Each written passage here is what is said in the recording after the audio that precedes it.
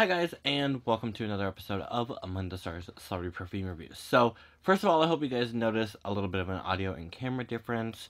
I'm still kind of tweaking with things and seeing how this all works, but I definitely hope there's a little bit of a difference here for you guys.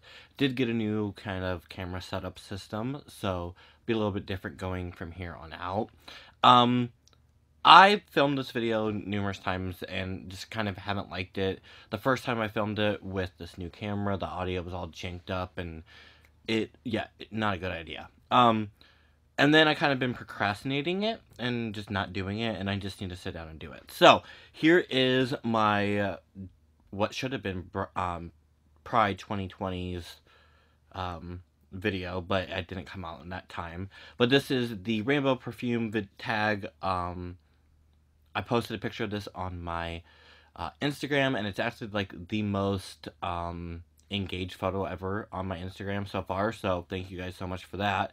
But we're gonna just run through all these really quick, and I'm gonna tell you guys what each perfume I used in that picture was, and a little bit about each one as well. So, first up we have Eris Limited Edition by Miss Paris Hilton. This is not the perfume version, this is the Eau de Parfum version. This is just a repackaging of the original Eris, just a light, crisp, airy, kind of hairspray type scent. Next one is Hidden Fantasy by Miss Britney Spears. This reminds me of Christmas, so this is very citrusy, spicy, definitely reminds me of like dried spiced oranges around Christmas. Then we have The Red Lips by KKW Kylie Jenner. This is a gardenia heavy scent, which I feel like a lot of Kim's, like the Kim interpretations are. Definitely a little bit more gardenia heavy. Then we have the Ariana Grande Sweet Like Candy Limited Edition. This one had a lot of these paint issues where the paint comes off of the bottle. Basically, this smells almost identical to the original Sweet Like Candy, except for it's a little bit more hard candy. Isn't as sweet. And it does have a little bit of an amber dry down in there as well. Next is Princess Revolution by Vera Wang. This is another hard candy type scent. Very candy. Definitely like red candies, red berries is kind of what you get with this type of scent. It doesn't last a super long amount of time, but it's a really nice fragrance to rock every now and again. Then we have Heat Kissed by Beyonce. This is patchouli heavy, spicy, it's dark, but it does have some really nice fruits in the opening as well. Then of course we had to do some transition colors on the bottles, so we did Angel Usuquer. I'm not sure if that's even how you pronounce it. This is the 2019 version. I would love to get the 2020 version. This is mango mixed with the original alien DNA, or angel DNA, excuse me, I'm so sorry. And then We Glow by Juicy Couture. This is the more slightly masculine nighttime version of We. It's very citrusy and kind of almost masculine, but still very pretty and feminine, and kind of follows that original We. Then we have, is this Never Forget You? Or is this, yeah, Never Forget You. I don't know why I second guessed that. Mariah Carey, Never Forget You. Just another one of those like light, sweet, candy type scents. As most of these type ones are from that collection, just very kind of rock candy-esque. Another one I forgot that was technically a transition was Sunset Fantasy by Miss Britney Spears. This has got a milky note in it that's really nice, with some really nice citruses and warmth to it. It does still have a nice sweetness in it, but it does have like that milky frothiness to it. Then we have Miami Glow by Miss J-Lo, and this is everyone knows what this smells like. This is sunscreen and tanning oil and summer night at the beach. Like, that's what this smells like. Peach by KKW. This is literally sour peach gummy bears, gummy worms, gummy whatever. This just smells like that type of candy. Then we have Tempting Paradise by Miss Sofia Vergara. This is your light, airy, crisp, tropical floral. It doesn't really have a coconut heavy base to it. It is kind of just a tropical floral, if that makes any sense. Next we have Juicy Couture Miami. Malibu, sorry. This is still floral, again with the kind of tropical floral, but this definitely does have a little bit more citruses in it, and kind of has a little bit of that original Juicy Couture DNA in it. Then we have Tommy Girl, another one of those summery, easy, almost kind of shampoo-y type summery scents. Very easy, very light, nothing gonna be too harsh for the summer. Then we had Baddie by KKW. Also, notice how my hands are still stained from making my hair this bright neon green. Love that.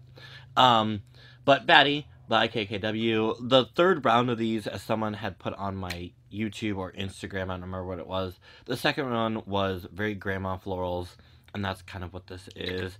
Nothing against that, and I don't mean any offense by that, but these are definitely much more mature florals than the previous Candied-esque ones were from the year prior. Then we have Summer Rock by Shakira. This is Fruity Vibes.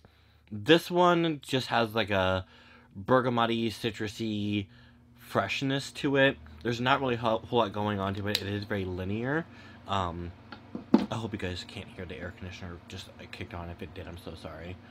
Thai Sunset by Escada. This, to me, smells a lot like Justin Bieber's Next Girlfriend. It's very pineapple heavy, very fruity, very fruit cocktail-esque without being too, like, immature. So don't think with me comparing it to a Justin Bieber fragrance that it is immature. And also notice how it was ombre, so it's transitioning into yellow. Next we have DKNY's Nectar Love. This is Viva La Juicy done with honey, is kind of the best way to say that. I love this scent. It's one of my favorites. I have a backup of this. It smells so sweet and so pretty without being overly too sweet. Then we have By Invitation by Michael Bublé, and I totally broke this before I filmed this video. I need to super glue it back on.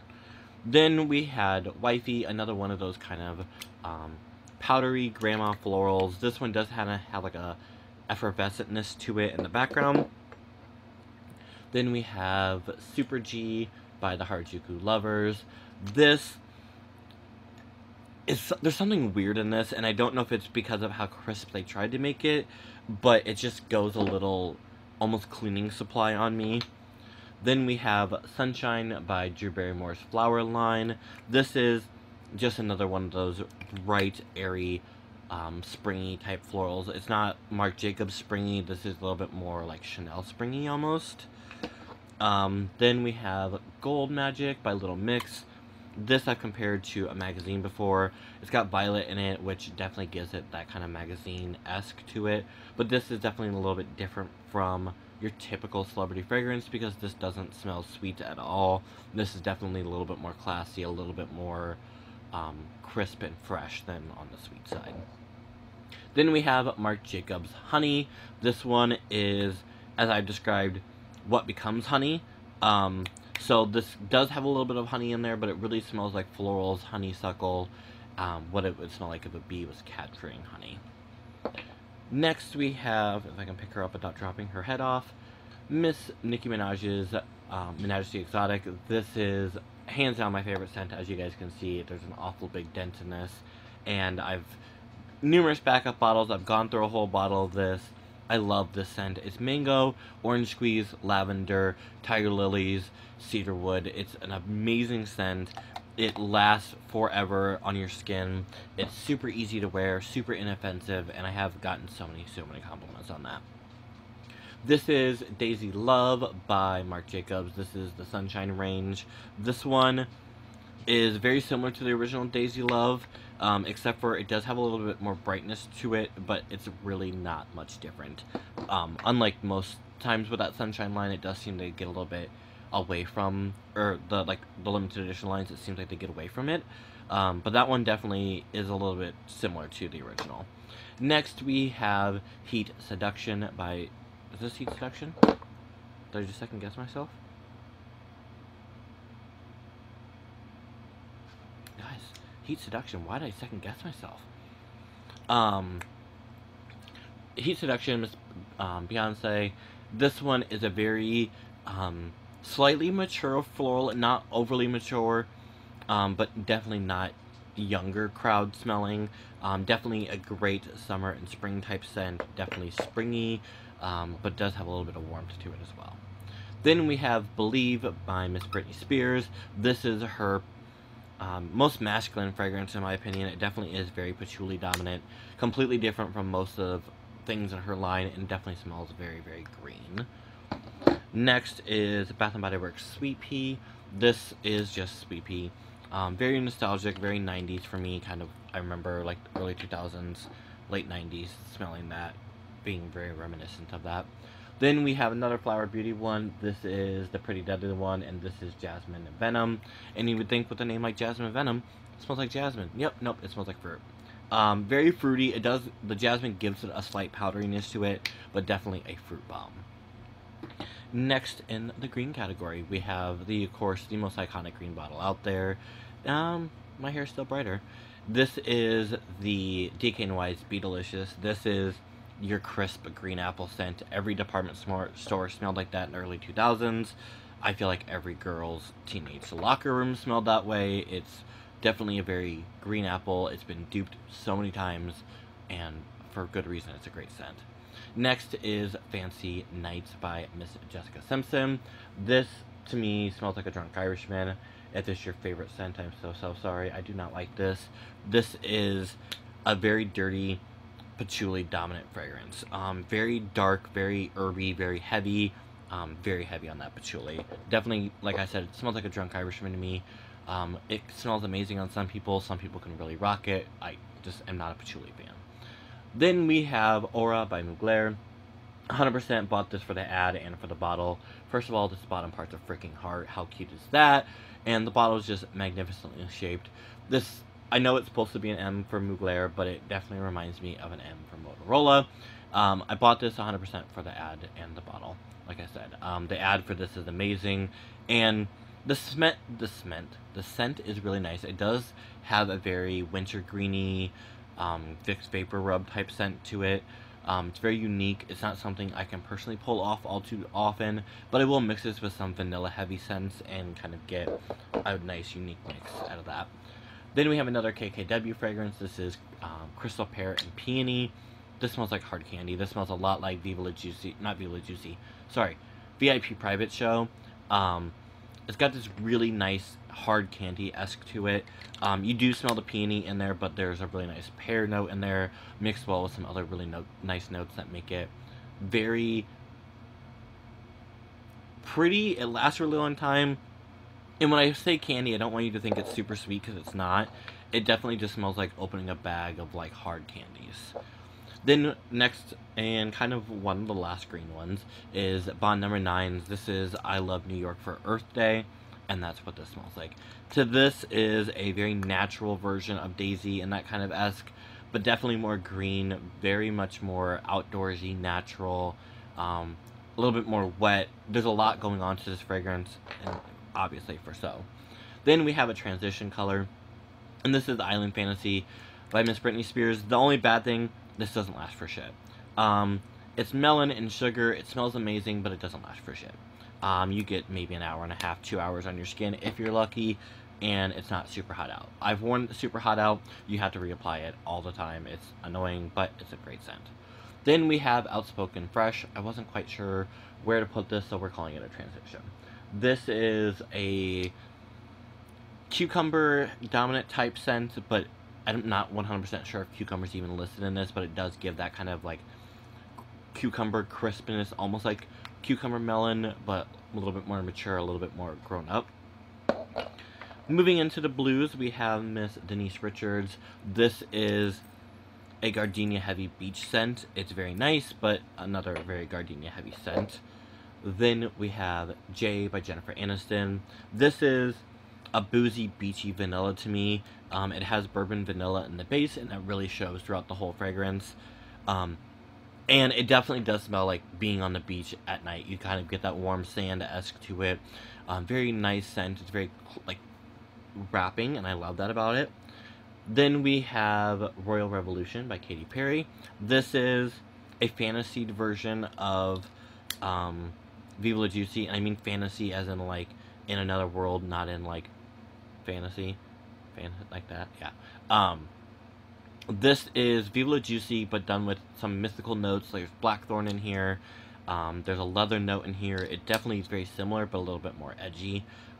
This is like Viva La Juicy Noir. Um, then we have Angel Fruity Fair, the bluest of all blue Angel bottles. This bottle is magnificently blue. Um, and this is the Angel DNA mixed with apple pie and whipped cream. It's a really, really nice mix of that. And my biggest issue, obviously, with the alien or angel scent, and I literally was just thinking, don't call it alien, don't call it alien, and that's why I called it alien.